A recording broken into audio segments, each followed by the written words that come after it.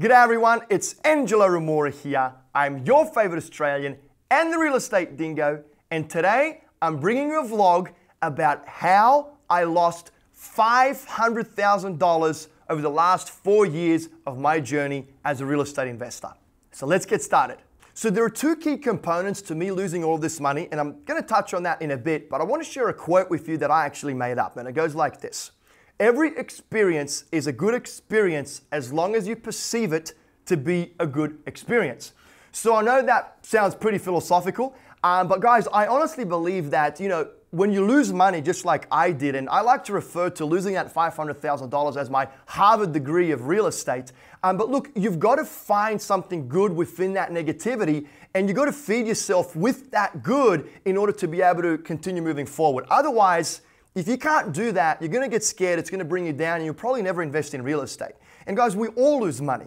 It's not a bad thing losing money as long as you can learn from those mistakes and never repeat them again. Okay, so that is very important, and I wanted to start off by saying that. Now, the biggest mistake that I have ever made, and I've referred to this mistake many times in the past, and that is this. I wasn't patient. Meaning I would just buy properties for the purpose of adding quantity to my portfolio without actually having any justifiable reason on why I was purchasing all of these properties.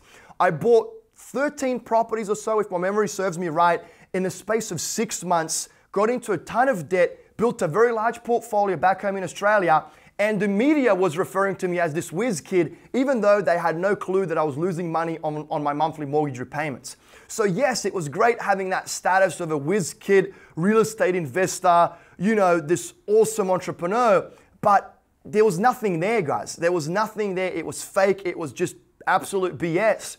So my message to you is this.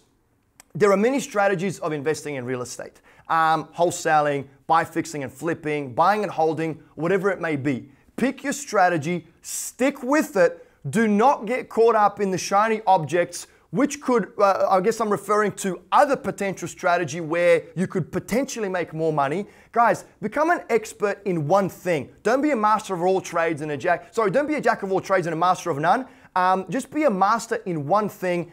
Figure out what your end goals are. Once you figure out what your end goals are, pick a strategy, stick with it, and then make sure that every property you are adding to your portfolio or every property you are buying is getting you a step closer towards achieving your end goal. So stick with that strategy. Now, why I lost a lot of money is because, guys, when I was committed to buying these properties just for the purpose of buying them and adding them to my portfolio, they weren't making me money. I was losing a lot of money. I had to sell out at a loss. But once I figured out, woke up and smelt the roses and really understood why I really started my journey as a real estate investor, it was already too late. So there was deals coming across my desk that I could not purchase, and that's where I lost a ton of opportunity costs because I already had my money tied up in other investments, okay? So the first one I would suggest is be patient. Pick your strategy, know what your end goal is, and then only add properties to your portfolio or only transact on properties that are genuinely getting you a step closer towards achieving your end goal, okay? So that would be the first thing that caused me to have, a financial loss. The second thing, guys, is this, the people. And guys, there's a saying, it goes like this: business is easy, people make it difficult. And just thinking back to how much money I've lost to working with the wrong people, it is absolutely mind-boggling, guys. Like, I've had business partners, sell me their own properties in crappy areas where I completely lost my ass. I've had other business partners let me do 90% of the work even though they still got 50% of the profits. I've had another business partner not pay us out on a few deals, just didn't want to for whatever reason. Then I've had employees steal money. Like just 2 days ago, I had one of our employees that left the company 6 months ago try and process one of our company cards on an out-of-state purchase. Contractors, my God, how much money have I lost to contractors? I mean, guys, you name it, we've lost money. Tenants trying to sue us for no reason just because they think we got, a big piggy bank so they can try and get something from it.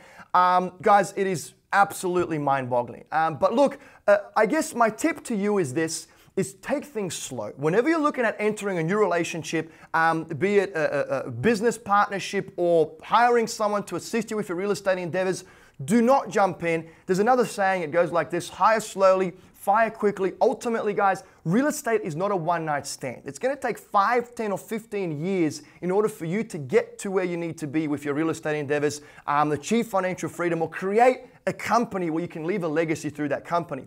So take things slow. Get to know each other. Respect each other.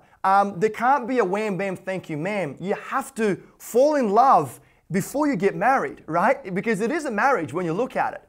And guys, I guess I want to tell you this. I'm going to summarize it by saying, don't lose hope. Even if you've gotten burnt in the past like I have, where I've lost money, not being patient, buying wrong properties due to my mistake, I still picked myself back up and I continued, buying properties and just tweaking my strategy.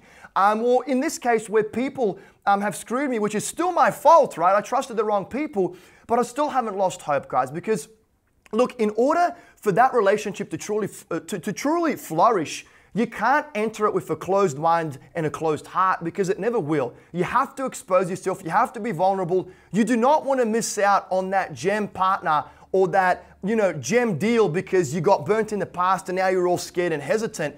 I'll end it by saying this, guys. It doesn't matter how many times you're wrong, as long as you're right once and it counts. Like, you could start 9 companies, be wrong every single time, but that 10th one is a multi-million-dollar company that literally sets you apart from your competitors and you leave a legacy. Let me get a love doctor here. You could have 9 relationships with 9 business partners, or actually 9 individuals, and they don't work out. Every single one of those relationships is wrong. And but that one time you find the love of your life, you get married and you live happily ever after forever, or you find that one business partner that you create that great company and you leave that legacy. So learn from your mistakes, guys. Try not to repeat them. That pretty much summarizes how I lost $500,000, I believe, if not more. I'm not keeping tally of it. But look, I'm still here.